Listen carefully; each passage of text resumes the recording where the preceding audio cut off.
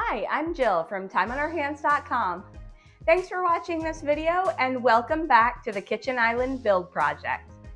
In this video, we'll be finishing the kitchen island build by adding a faux marble laminate accent wall to the front of the island and adding adjustable shelves and doors to the kitchen island cabinets. Let's get started. If you missed the first two videos in this series, I'll leave links in the upper left-hand corner. To the first video where we demoed the old kitchen island and built new kitchen island cabinets, and the second video where we built a wood kitchen island countertop out of plywood. First, I finished the front of my kitchen island with a faux marble laminate accent wall. I started by measuring the front of the island. The laminate will be attached to a piece of plywood for installation on the wall. Next, I used my circular saw and Craig AccuCut to cut a piece of 1/4 inch plywood using my measurements minus 1/4 inch from the length and width to make sure that the finished laminate attached to plywood will fit through the space between the waterfall counter and floor and onto the front of the island. Once I wiped the plywood and laminate sheets down with a damp cloth to make sure there was no dust or debris on the surface, I followed the instructions on the can of contact cement and applied it to the laminate sheet and plywood using a foam roller. I used 2 coats applied 20 minutes apart. Once the contact cement was dry, I placed dowels on top of the laminate and placed the plywood on top. It's very important that you do not let the laminate and plywood that have glue applied touch until you have the laminate where you want it on the plywood. You will not be able to reposition the laminate on the plywood once the 2 glued sides have touched. Starting from the center, I removed the middle dowel and used a J roller to apply pressure to attach the laminate sheet to the plywood. Then I worked my way down to the ends using the same technique to get the laminate stuck to the plywood.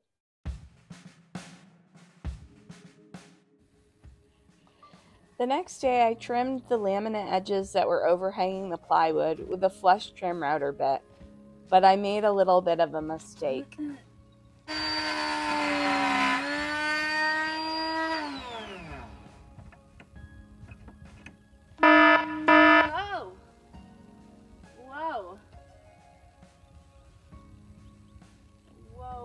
Whoa.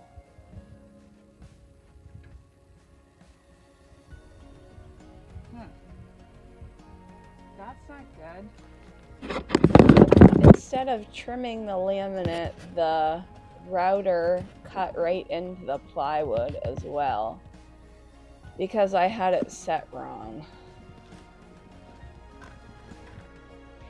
After I got the router bit set correctly, I went ahead and finished trimming the laminate.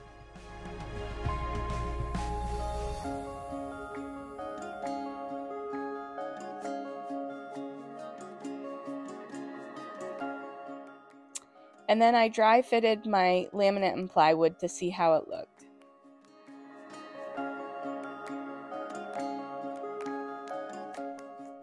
Okay, so I kind of screwed this laminate up like I just showed you in the video just prior to this.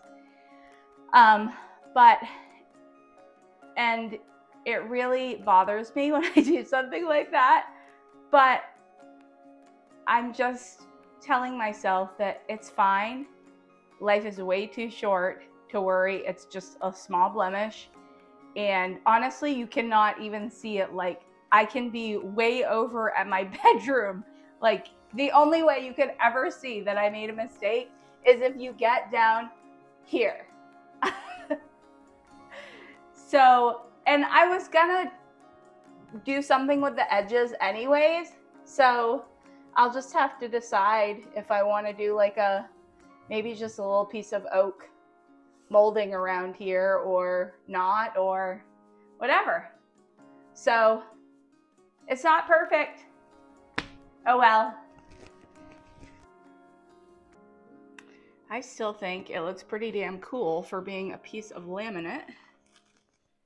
And yeah, let's just get this glued on there.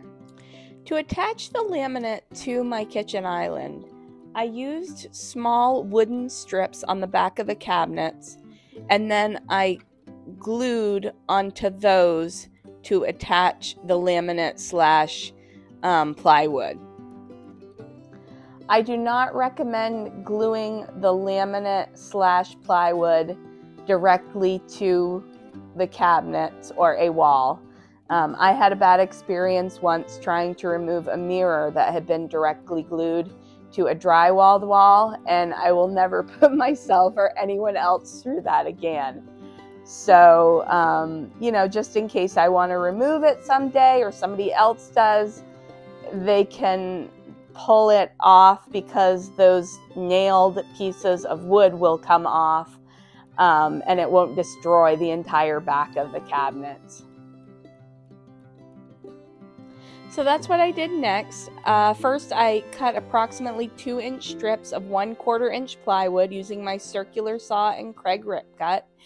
And then I cut those strips down into pieces that I could attach to the edges of my cabinets where there's 3/4 inch plywood to nail into. And then I attached the strips using small nails.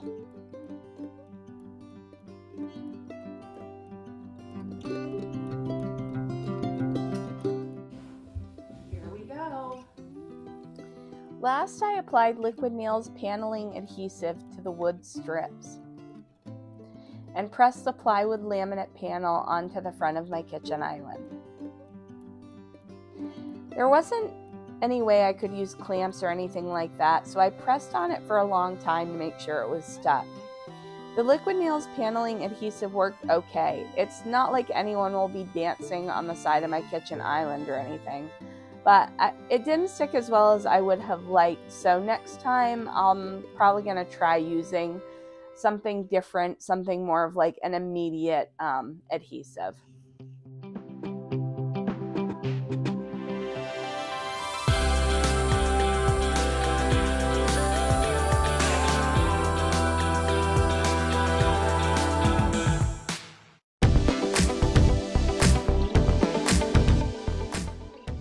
Once I was done with the front of the island, I started finishing the island cabinets. I moved all the stuff that had been in my old kitchen island into my new island. I thought I was going to make drawers and different storage solutions in my cabinets, but I decided to just make a couple of adjustable shelves for now and work on more organizing in the future if I want. First, I built doors for the cabinets. I have an in-depth video on how to build these simple modern cabinet doors that I'll link in the upper left-hand corner, but I'll give a short overview of the steps here.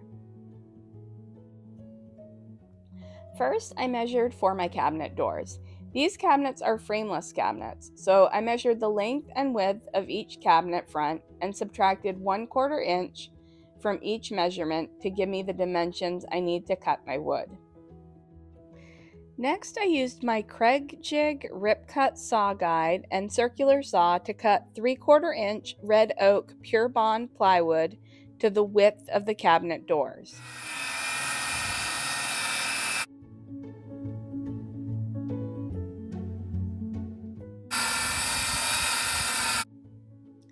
After that, I used my Craig AccuCut and circular saw to cut that piece of wood to the lengths that I needed for the doors.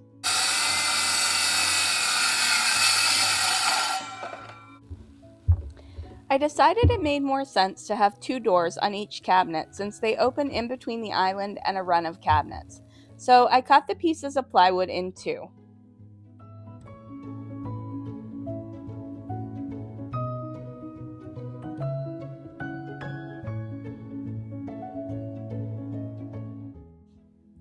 After that, I applied edge banding onto the edges of the plywood to cover up the layers of wood and make it look like a solid piece of wood.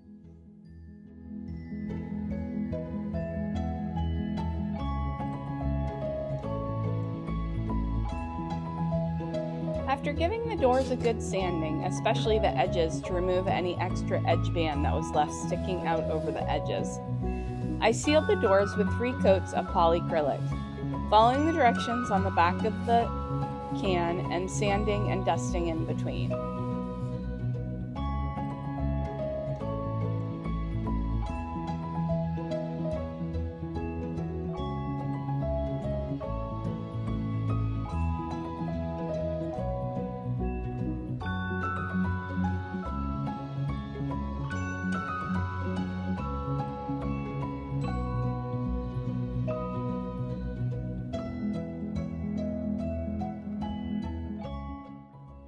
I accidentally deleted the videos of me installing the hinges and doors onto my kitchen island cabinets and installing the door pulls, but I did it exactly the same way as last year when I made my new doors for the rest of my kitchen cabinets. I follow the directions on the package of concealed hinges that I used. First, using my Craig concealed hinge jig, I drilled holes on the inside of my cabinet doors to mount the concealed hinges into. Next, I screwed my concealed hinges onto my cabinet doors. Then I installed the new cabinet doors onto my cabinets.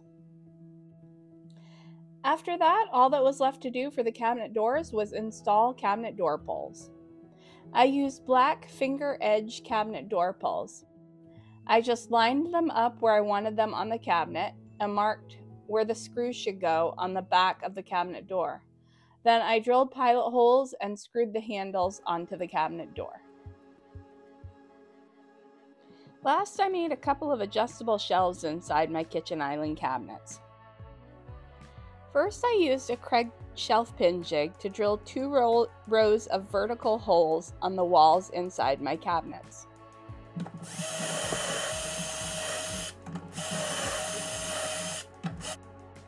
Next, I cut plywood the interior width and depth of the cabinet for shelves. Keep in mind that if you use bracket-style shelf pins like the ones I use, you'll need to account for approximately 1/8 inch that they stick out into the cabinet. So you need to subtract 1/8 inch from the width measurement of the cabinet when cutting your shelving. I covered the exposed edge of the shelf with edge band and sanded and applied polyacrylic just like I did with the cabinet doors. Then I just inserted shelf pins into the holes at the height I wanted my shelf to sit in the cabinet and slid the shelf on top of the pins.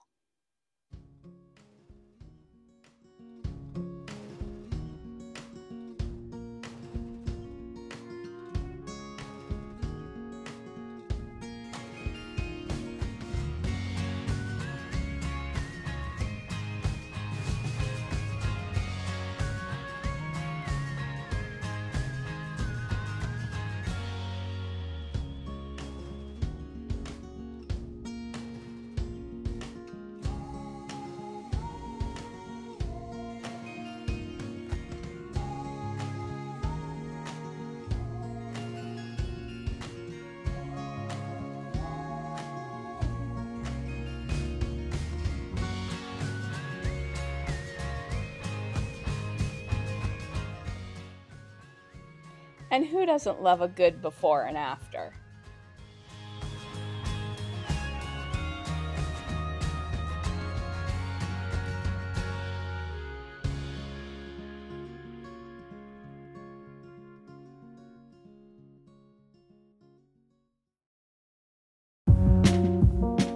Thanks for watching this video. I hope you found it helpful. If you did, please give us a thumbs up down below.